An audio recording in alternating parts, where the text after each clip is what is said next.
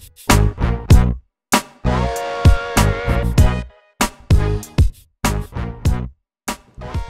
coaches, today I want to talk about playing time.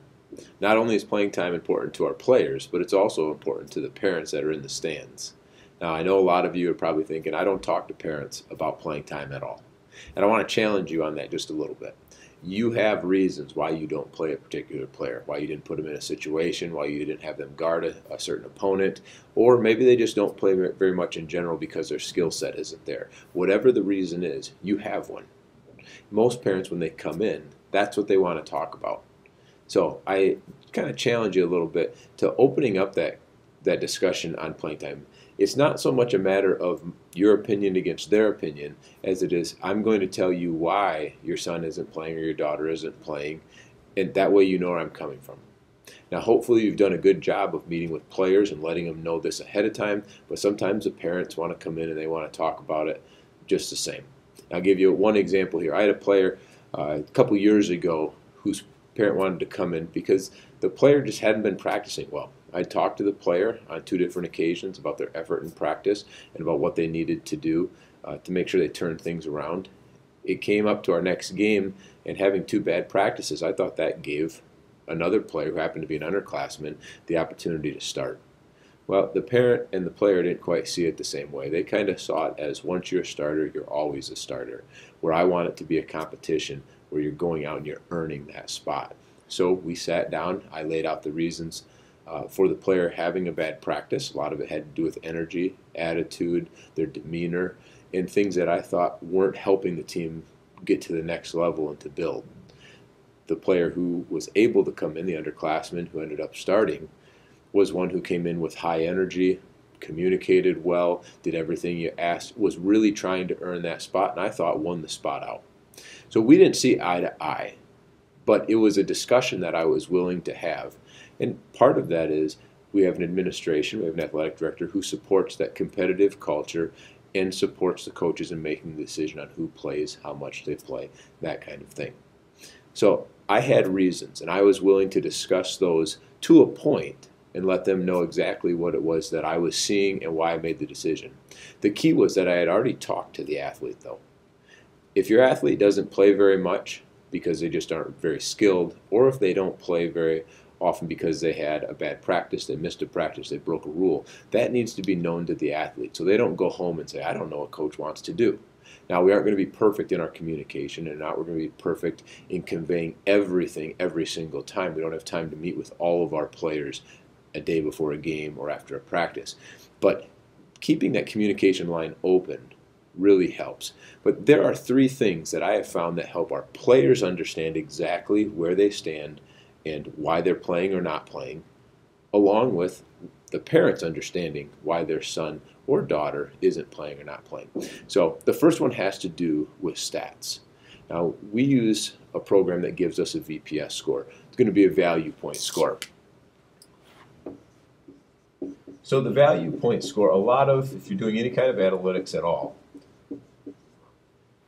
a lot of programs already come up with this, and it's determined for you, it's calculated for you. But I did have a middle school coach who asked me, how do I give these kids a clear picture as to who's doing better or worse or where they stand in things other than just saying, this is what I'm seeing. And I appreciated the coach's comment on that in his question, because sometimes it's just, as a coach, you're saying, this is what I'm seeing you do, but the athlete isn't seeing it the same way and they're a bit confused, or the parent can be a bit confused. Well, the value point score takes this all into account.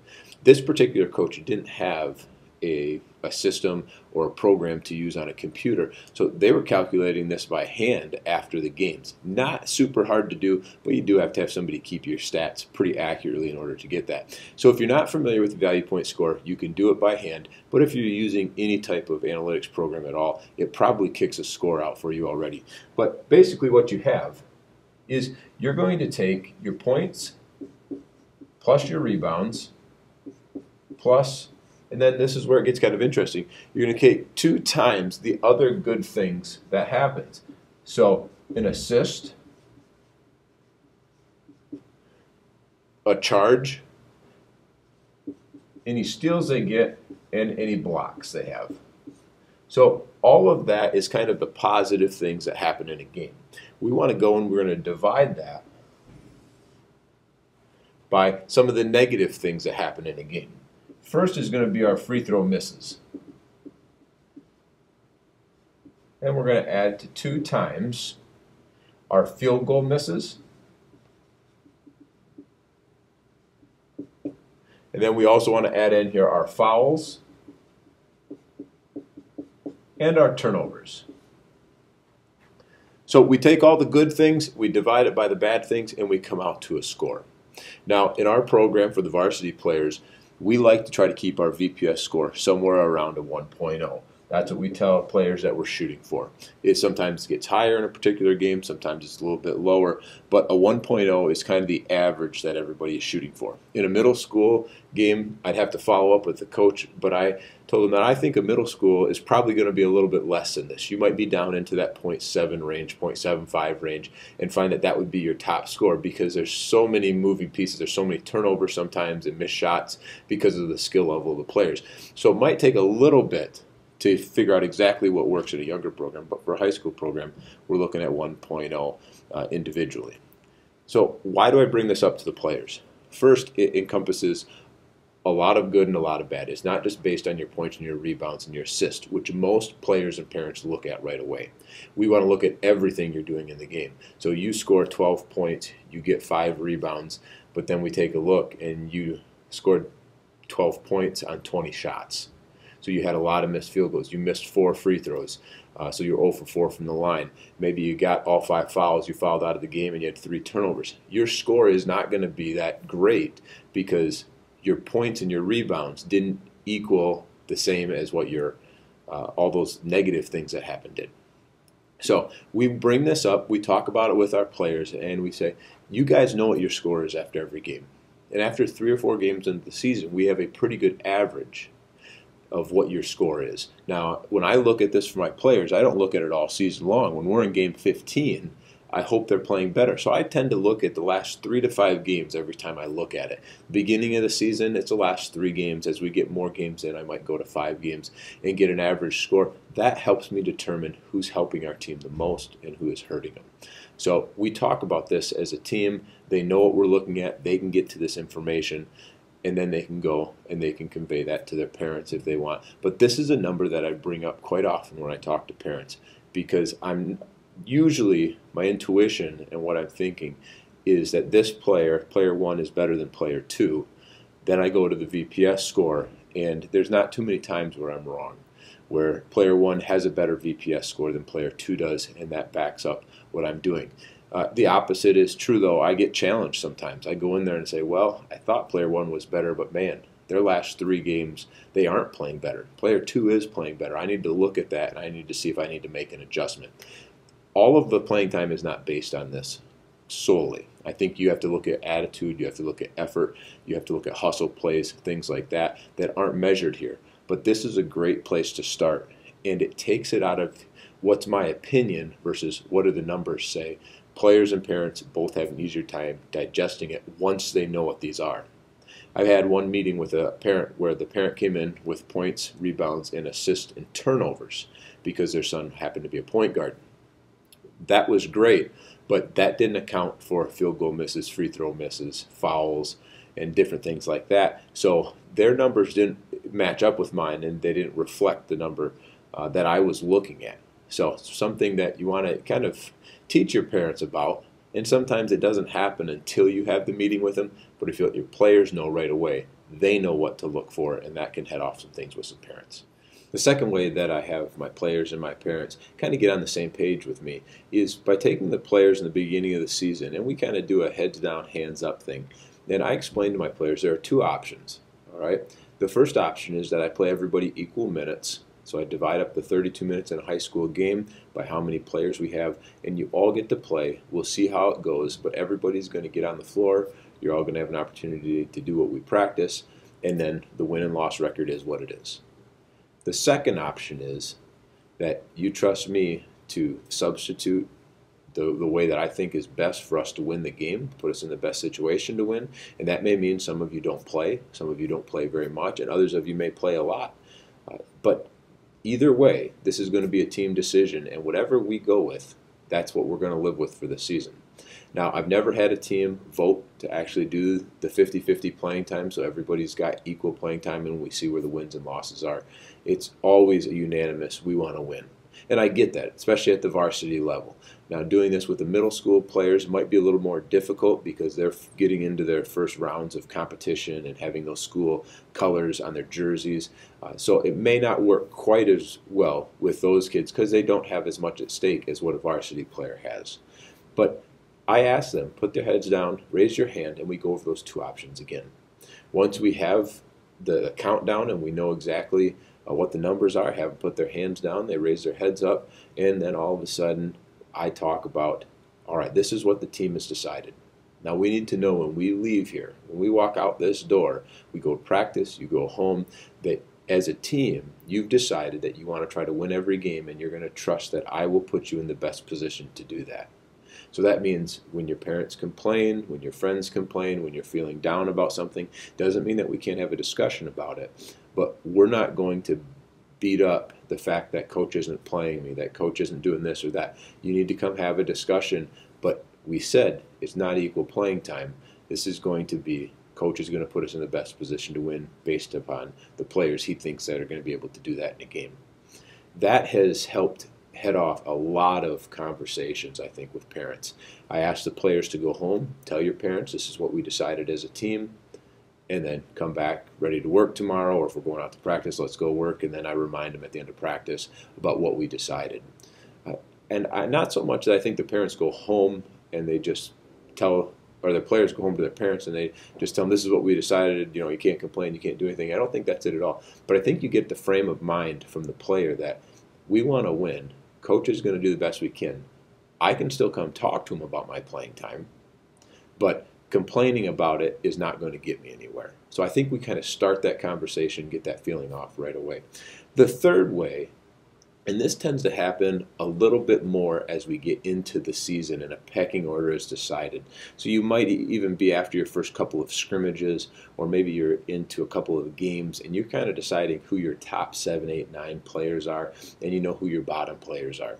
So what I do here is we talk before practice about what it is to be a good teammate.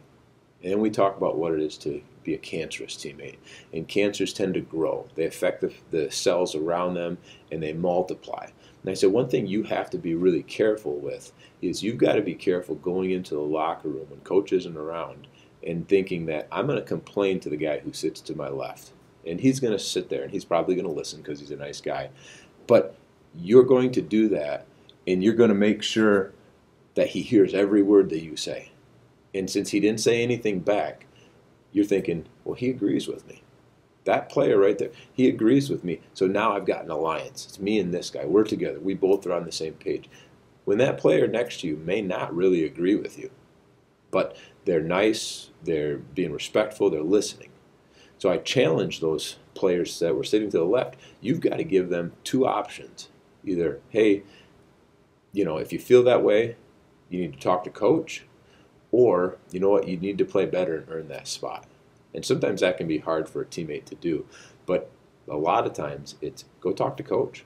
I hear him say that. I'll walk in the locker room and you got to talk to coach. And I don't get involved with it. I let those guys decide when they want to come in and talk to me. But they know that the door is open. They can come in and talk to me whenever they'd like. Then we continue on and we talk about when you think you've got one person on your side, what are you going to do next? Well, you're going to go to another person. And you're going to try to get them on your side. And then you're going to go to another one. Just like a cancer, you're going to try to grow it. So a team of 12 players, you've got two people, one on your right and one on your left, who you think agree with you. And maybe they do. Maybe they don't.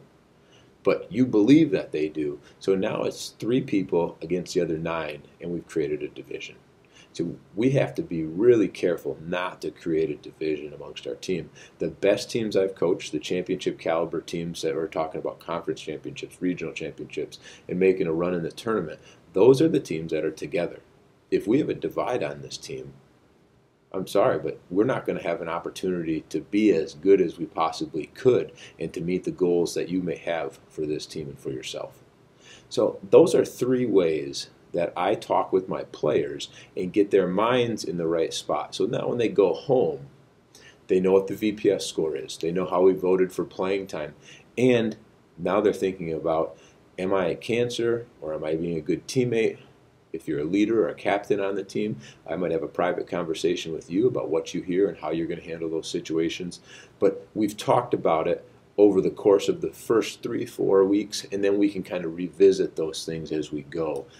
But I think that these three areas really help getting your players on the same page when it comes to playing time and just being a good teammate, as well as your parents, because you don't have the kids going home to complain. Now, one thing I will add at the end here is parents see the game from a different perspective than you do. I've had parents come down after games. I've had them request to meet with me the next day. I tell my parents that I will meet with you. I'm happy to meet with all of you. This is the given night that I have to meet, because I have family obligations, I have church obligations, I have work obligations. This is the night that I've set aside to make sure I meet with parents. Most parents have been pretty good with that. If it's an emergency or there's something that we really feel we need to meet about right away, then we do that. But having that one night usually gives a little bit of time to cool down. The other is, I have a reason for everything that I'm doing. And if a player didn't play or a situation didn't allow somebody to be in the game for very long, I made that decision based upon what I had, and I'm okay talking with parents about that. But I like to do it on that given night. It's usually a day or two at least after a game. That way everybody kind of has a cooler head and we can come in. I also make it so that players need to be in those meetings. We can't talk about playing time. We can't talk about effort, about stats, about anything like that if the player isn't present. The only time that's not the case is if the player's safety or their well-being is involved, and we feel it'd be best for the parent and I and the administration to meet and kind of team up and decide how to best help an athlete. And that has happened from time to time. But the majority of it, I'd say well over 90% of the meetings, are based on playing time, and cooler heads prevail when we give them a little time just to relax about it. So, coaches, I hope this helps you, gives you some ideas, gets the wheel spinning, how you can start the conversation before it gets blown out of proportion, before parents want to meet with you, because parents don't have to be the thing that drives you away from coaching or that makes it not fun to do anymore. We can't take away every issue. We can't take away every meeting. That's part of just having that relationship and the communication and the type of business that we're in. But we can do a good job of framing the conversation the best way possible, and these three ways I think will help you do it. All right, coaches, hopefully you got something out of it. And until next time, go out there and get your team better. Thanks.